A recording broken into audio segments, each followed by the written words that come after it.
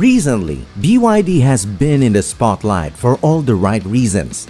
Now, the past 2 months have been phenomenal, and the company just made an important announcement regarding global developments. In fact, BYD is rapidly expanding, penetrating new markets every month while simultaneously increasing the number of vehicles it manufactures and brings to the market.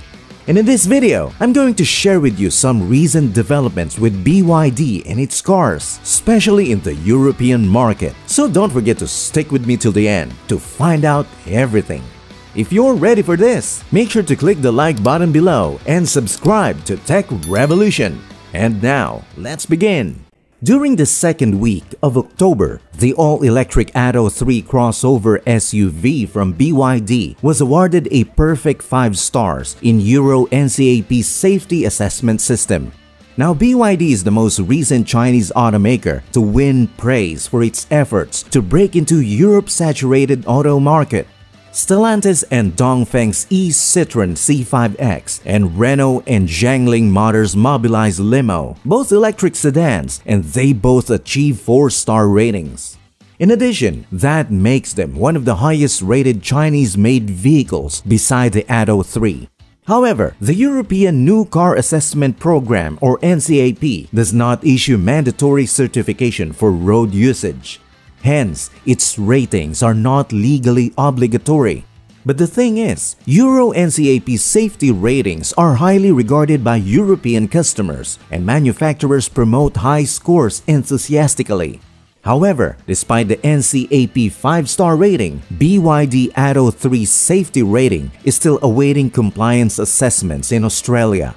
Lawyers have confirmed that the BYD Atto 3's Australian distributor has approved the vehicle for use as a passenger car because it's a 5-seater. However, the problem lies with the seats. The BYD Atto 3 does not have a centrally located anchor point for a top tether child restraint. Now, this has been necessary for passenger vehicles with 5 seats or more in Australia for quite some time, and each rearmost seat in a BYD Atto 3 is equipped with 2 ISOFIX child seat latches. The middle seat lacks a top tether and the car itself lacks one. And because of its location away from the doors, this is the safest car seat for children in the event of a side accident. However, the Australian design rules would not allow for this. All upper anchor fittings must have the required space around them per the regulations. With this, the attaching clip may be attached and detached from the upper anchor fitting during vehicle installation without additional hardware.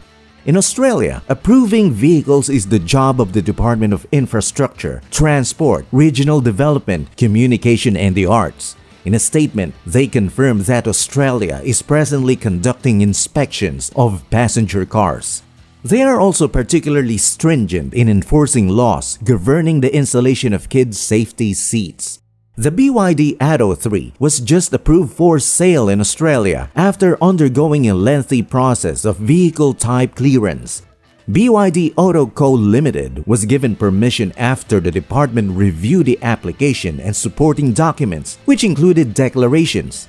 Now, if the Atto 3 is found to violate any applicable standards, the department will work with BYD Auto Co. to remedy the situation. They will also help decide how to best educate and safeguard the public.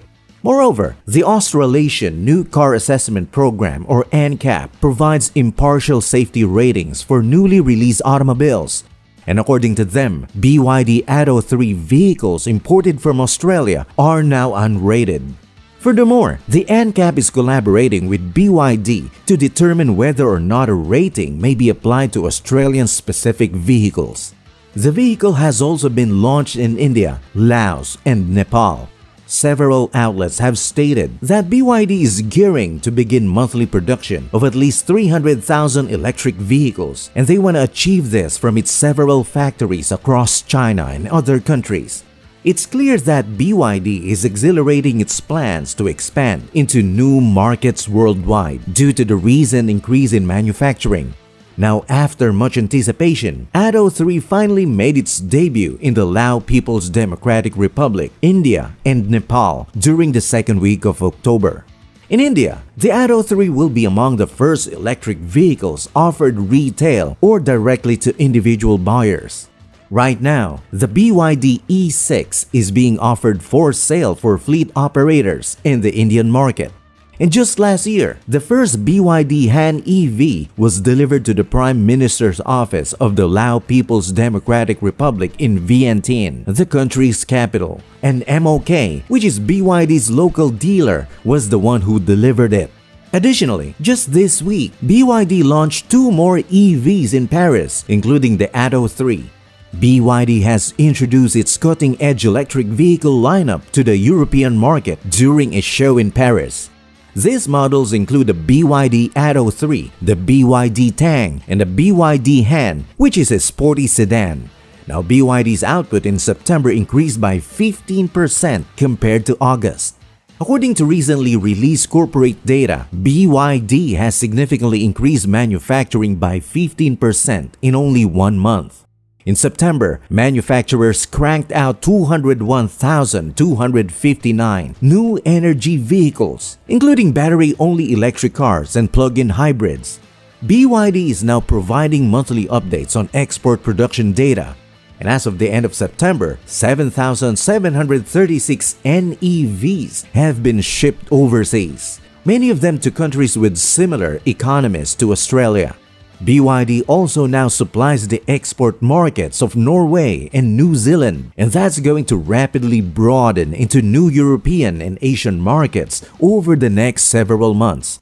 Now, as BYD is ready to offer NEVs in these markets, exports increased by 52% month over month in September, while EV deliveries to Australia continued unabated.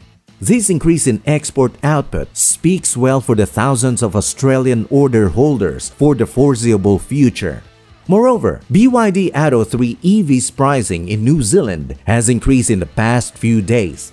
The base model now costs 55,490 New Zealand dollars, which is a rise of $2,000. There was a 2,000 New Zealand dollar rise in the pricing of the long-range versions of the same vehicle. However, that doesn't include the clean car discount in New Zealand or the expense of putting the vehicle on the road. This is to be expected for more reasonably priced EVs like the one supplied by BYD as the cost of raw materials and transportation rises. Others, such as Polestar, have also signaled price rises in the Chinese market. However, theirs are considerably more extreme than those of BYD. It's not clear if Australia will see similar price hikes.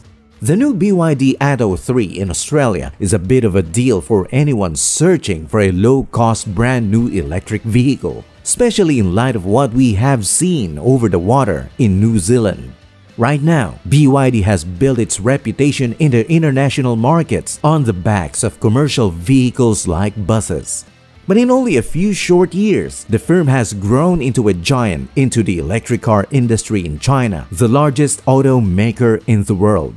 BYD even reported that through August, it has sold more than 487,000 all-electric automobiles. That's more than 3 times as many as were sold during the corresponding period last year.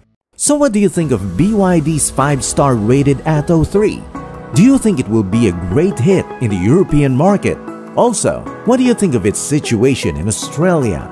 Make sure to let me know your thoughts in the comments section below. And that's it for this video. Thanks for watching till the end. Before you go, make sure to like and subscribe and click the notification bell to trigger YouTube's algorithm and see more of our videos on your homepage. Thanks for watching and see you next time.